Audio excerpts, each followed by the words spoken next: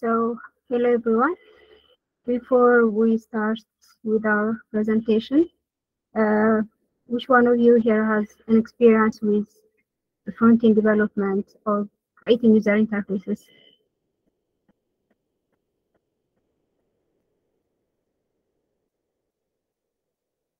Is there anyone who knows the frameworks to create user interfaces? Raise your hand.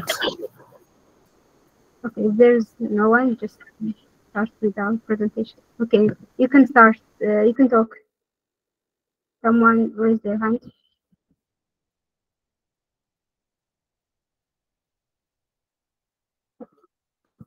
Let's just go to the presentation.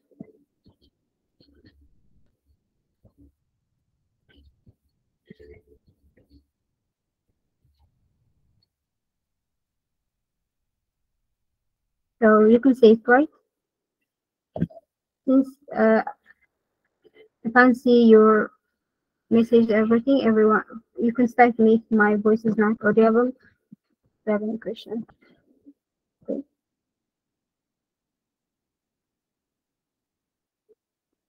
So you can see the shared file, right? Someone confirm it.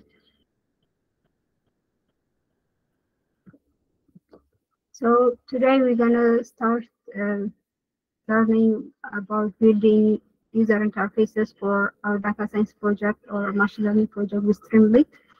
And later, after the session, we will see the same kind of concept with React in Python programming, full stack programming. So let's start with Streamlit. So Streamlit is it can help us create an interactive dashboard for data science and ML projects. Since it's built on top of Python, you can use packages that you are already familiar with, like pandas, matplotlib. This kind of package, Streamlit lets you to use them. So it wouldn't be that much unfamiliar to you for those of you who never used this before. It's similar to the Python package you have been using so far in your notebooks and your modules. So it's easier compared to React View for data science. Personally, I find it more easier. So just listen about this, how you can do this well. So the installation is simple. The first thing you need to do is just write this command, create a folder, and run this command. Then Streamlit will be, you can start using Streamlit after that. The command you use to run the Streamlit application would be this one. App.py is it can be any file you created. It's just a sample here. So I have put a lot of references here from the Streamlit documentation. So there's MATLAB, YouTube videos, Geekswork. These are references that can help you create a better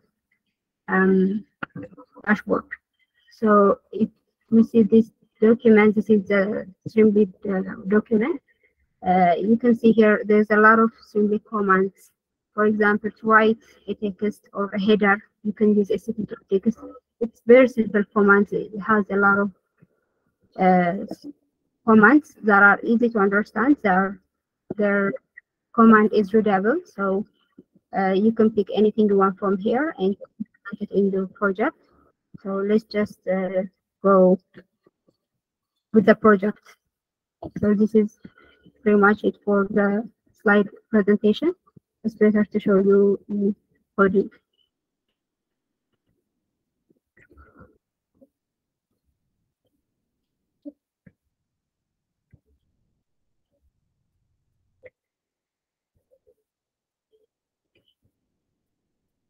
So this is the folder that I created to show you the project, the process. You can simply create anything you want, with any name. Just Streamlit, create this folder. So all you have to do is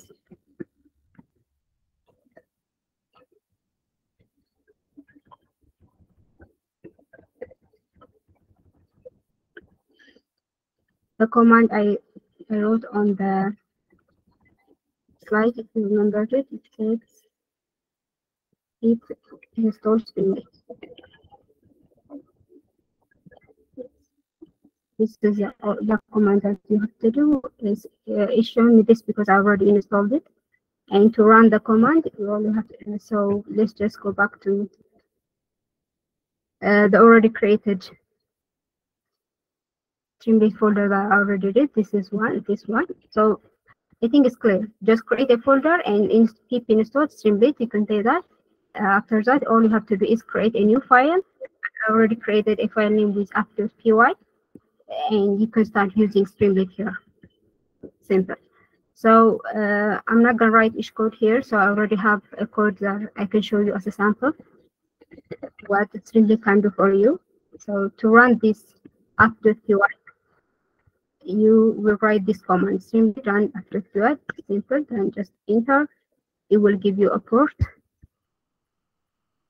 This is a sample project that I created for our Slack project, for this week project. So before I show you what the project can do, let me show you the code here. This is the normal import files you already used to importing pandas, matplotlib. This is libraries you already use in your notebooks. So this is what makes Streamlit special. You already know this package, and you can use them in Streamlit to create user interfaces. So this is title. If you remember here on the sheet, on the document sheet, I have shown you here there are a lot of text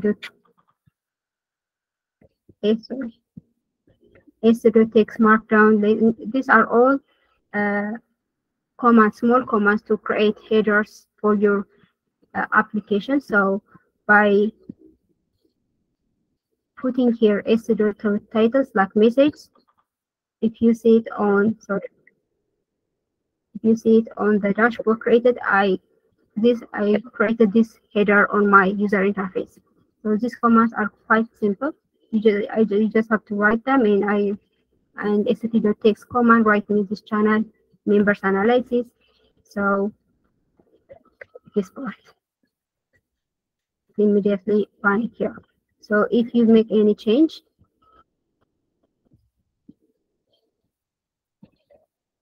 so this upload file, this part of the UI is created with this code. This is again Streamlit code. You can find it on the document sheet of Streamlit. This it's like the HTML. If you know HTML, the input tag when you write type file, it can give you the option to upload file. On Streamlit, this command will let you upload file from your computer, from your local computer. So I did that. So if there is an upload file, it's a Python code. I'm asking it with Panda package to read the CSV file that I uploaded. From the CSV file, I asked it here to write me on my user interface the first elements of the CSV file. Okay. So this df.describe, I'm sure you have used it in your notebooks to get the full conclusion of your CSV file, data frame file. It gives you the standards, the mean. If you already used it on your notebook, it won't be new. It won't be new for you. It's the Python code to read our data frame. And this is a sample graph plot that I made with MATLAB. I created a bar graph for the channel names of the Slack message to the amount of members they have. So this is a small code to use the user interface. You can style this dashboard with CSS. So I have put how you can style your dashboard on the reference. Check that video. It will show you how can you make CSS styling on the dashboard. So this is the sample testing project that I did. So let's now see the project, what it can do. So we can upload CSV file from documents. Sorry, here.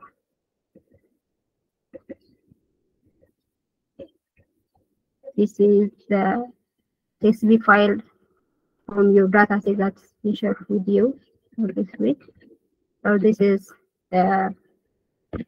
somewhat cleaned from the channel.json file.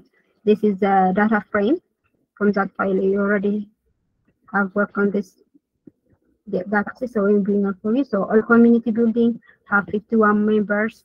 Technical support the same. Almost the first four.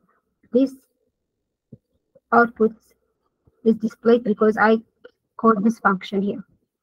std.write df.head. It's clear. So the second command that I give my Streamlit is to display this part, df.describe, to describe my data frame. So this is the data frame for the above data frame table. So the count, the mean, the standard deviation. This is the statistics.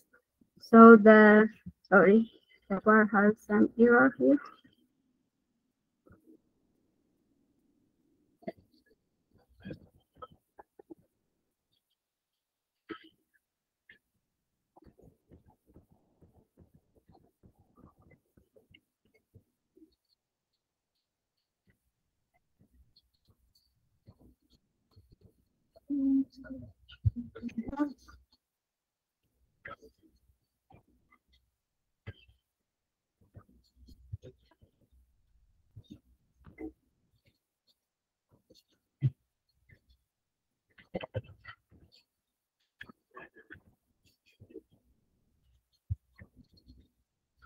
If you want to rerun your dashboard, you don't have to refresh it here. There is a command on default setup of Streamlit to rerun, an option, so you can rerun it.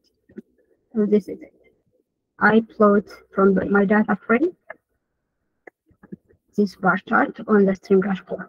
So all community has 51 members. I gave it since the table is really long. I gave it only to display the three elements from the table. So that's why it's showing like this. So if you have a question on this, you can forward it. I think it's pretty simple. Okay, I'm going to go back to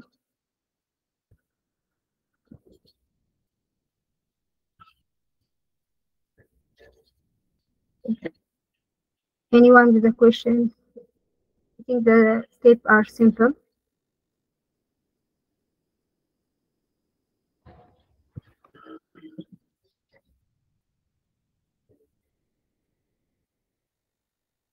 Yes, you can create the folder anywhere. Then, and you have to connect your. I create this sample dashboard on the front side only, but you can connect Streamlit with your SQL database, and you can drive the data there. Also, probably you guys have to do it like that.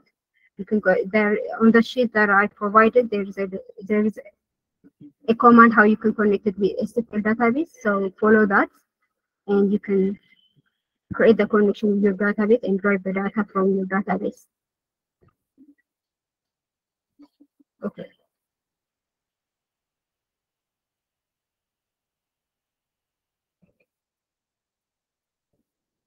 Okay, I have provided a reference how you can connect it. So just follow that, and if it doesn't work, you can ask me. Mila, for the CSV database connection, I have provided references, and I can share you on the sheet also. There is.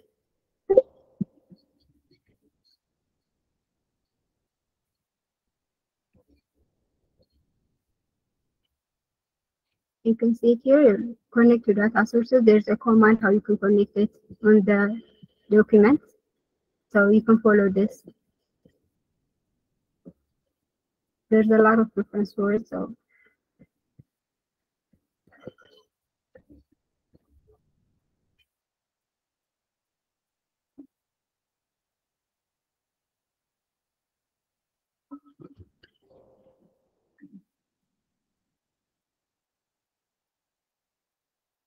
think there is an option to connect with both relational or non-relational. But probably for a fact, it will be suitable to connect with SQL. It's just your preference, Abraham.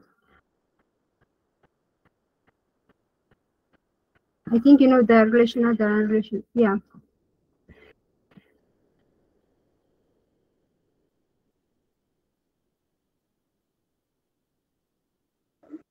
Excuse me. Hello. Okay, sorry. You can continue, Joseph. Yes. So I didn't follow how you uploaded the Streamlit. Okay. If I left off where you installed the Streamlit, but from then on, I don't know how you deployed onto the website. Okay. I can So show I'm you that. requesting, could you go back a bit? Yeah, here in my code.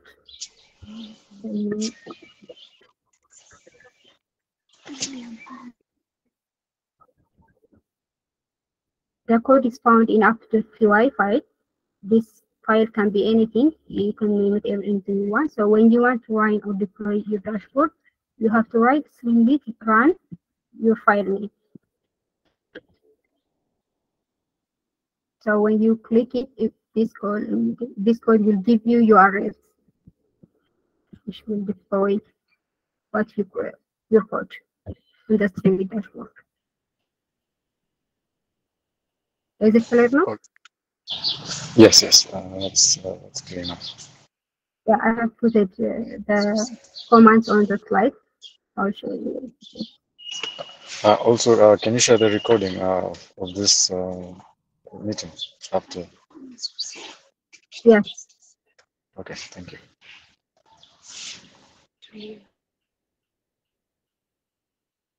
Can I integrate my Jupyter notebook with Streamlit preview? I don't know if you can do that, but Jupyter will show you what you want to see.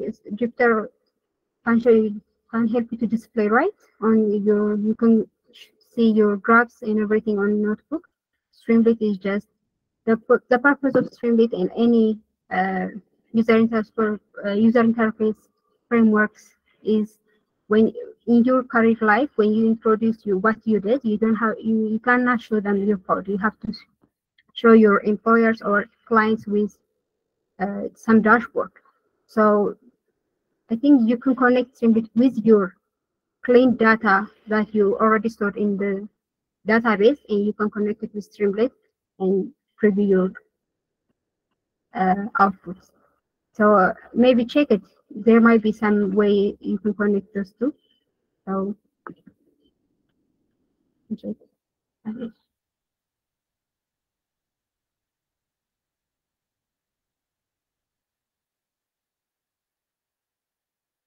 With another repo.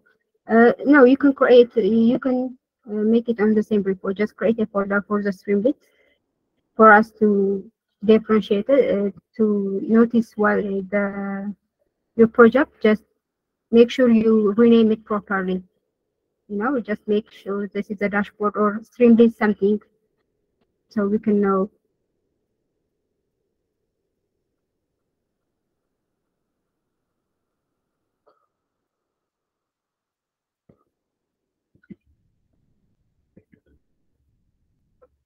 Right?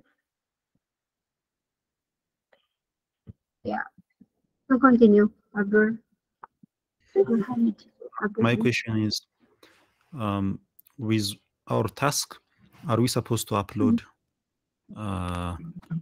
the data, or are we going to connect it to the database? So it will be directly taking it from the database. So there won't be any need to upload any file. Yes, you should connect it with the database. It's just this is a sample example. Okay. As part of your user interface, if you want to create some kind of upload, you can do that. But mainly, you should connect with SQL. Okay, Burhan, you can continue.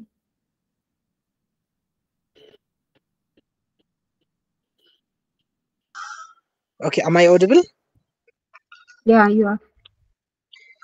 Okay, so my question is, in task 4, the minimum essentials are like designing the dashboard, and then second, implementing that design using Streamlit, and then afterwards it says like this.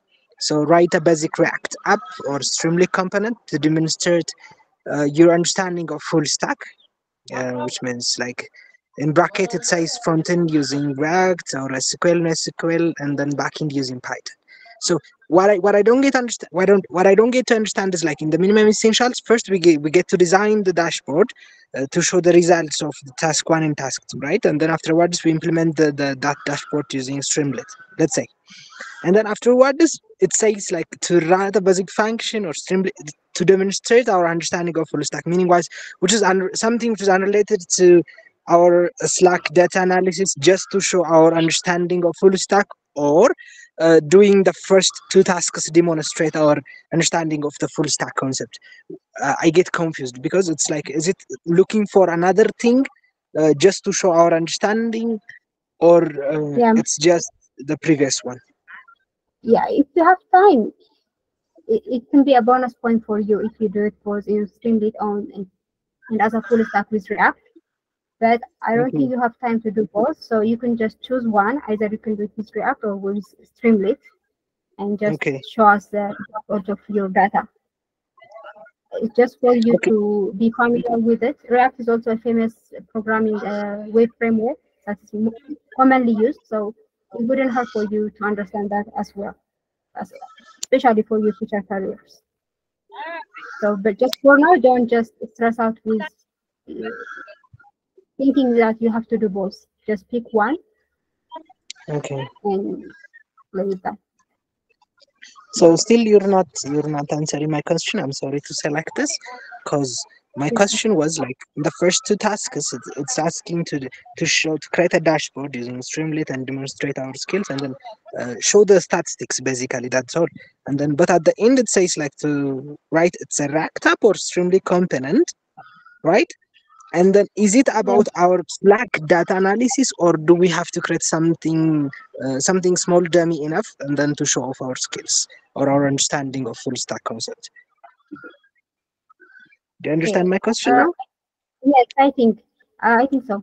So you're saying, I think we have a data, so we have to show it based on our data, or do we have to create another dummy data just to show our skills on React, right? Yes.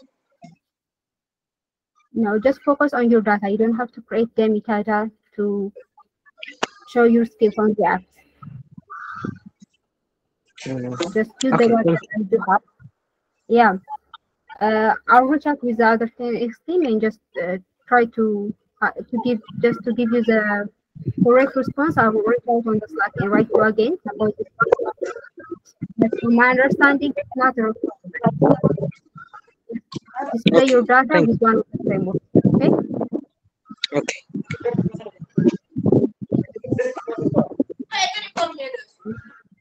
Okay. Anyone?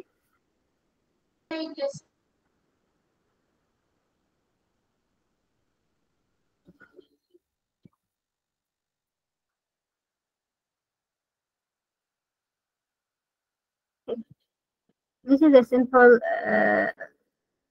framework, so I don't think it will trouble you that much. Just check out my references and reach out to me on the Slack or DM me if there's an issue happening when you create your configuration and stuff like that. So if you don't have any questions, I guess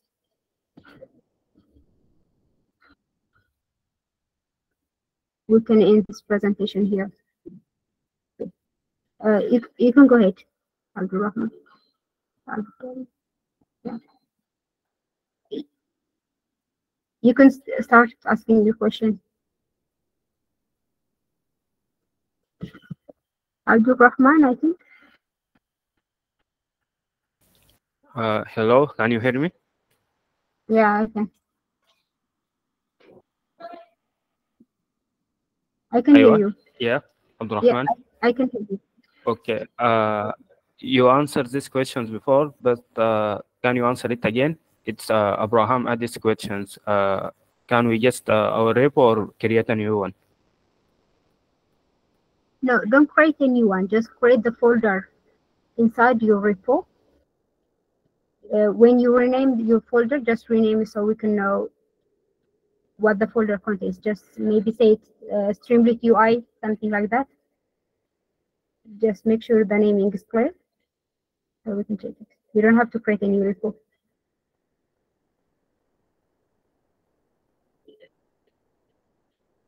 Is that clear, Abdul?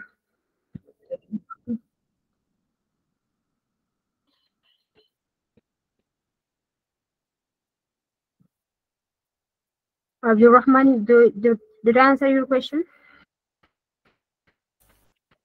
Sorry, my internet connection it's a little bad, so I didn't hear your answer correctly. Can Okay, you type it, you please? don't have to, Maybe in okay. Slack.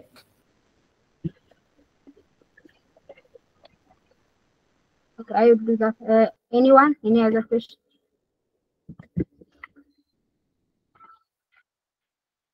I'll write it on the Slack.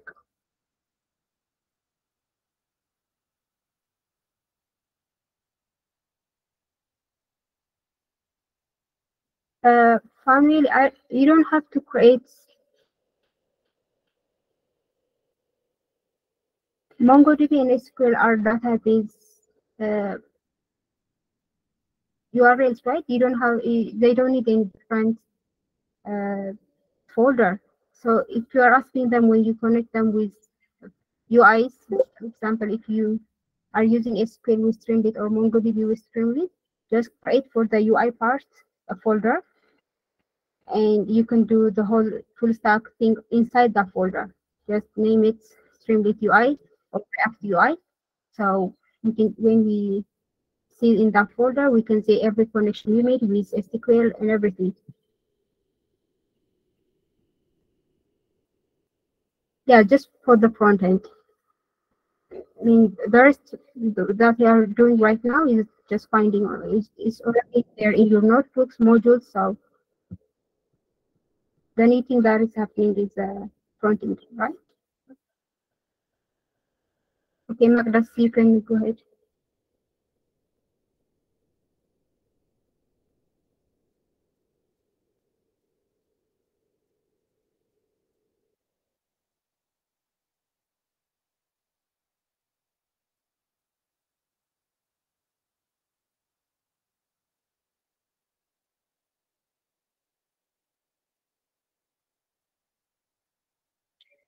Magda, there? Okay, to answer Mikia's question, this is usually what we recommend to do because this stream-based React are mostly commonly used. So if you are confident with other UIs, because you can do that, but just to go along with other trainings, this is what Khan Academy offers for now. So you do that, but nothing will stop you from using those. The more you know, if you know the others, it's good for you. Just for this submission, use either Streamlit or React. There's no special reason for an academy or for this session to choose Streamlit or React. Okay, so they are the commonly used frameworks.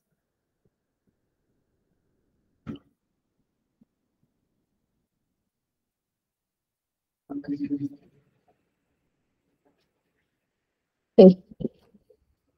Any questions in there?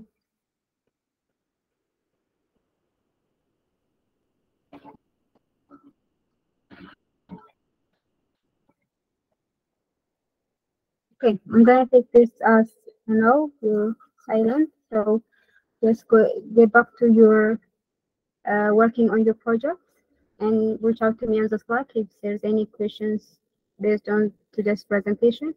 I'll share the slides and everything.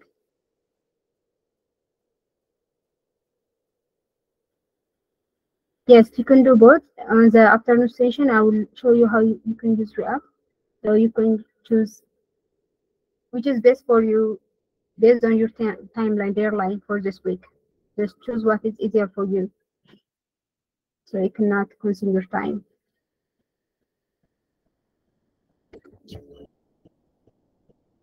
Okay. Okay, thank you, everyone.